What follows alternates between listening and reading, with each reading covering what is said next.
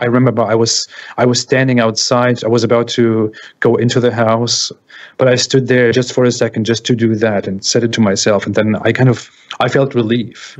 And for the first few days and weeks, I just felt complete relief. And then a phase of depression started actually after a while, when I started thinking about the meaning of life, what I have wasted my life on. I thought even when I wasn't religious, even when I wasn't very much religious, I was still someone who appreciated the teachings that you hear from your parents or from your local imam or from the Quran or here or this and that. I still respected things. And I went to my room and stood at the window. I was on the 6th floor or so, stood at the window and thought, this is it, man.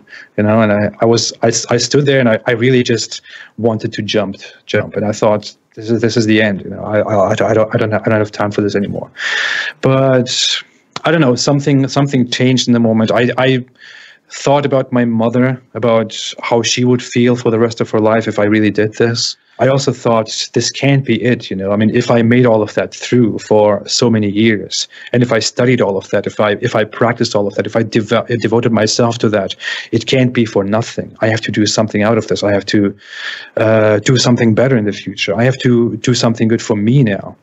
I have realized something. I have opened my eyes. Now is the time to start living my life for myself and to do great things, to do good things in the world, and I wasn't at that point. I wasn't yet thinking to go out there and to talk about Islam to people, but I think that decision eventually was also part of what started that day. But Secular Jihadists is an increasingly influential podcast with much of its growing audience in Muslim-majority countries, advocating for atheists, secularists, and Enlightenment thinkers.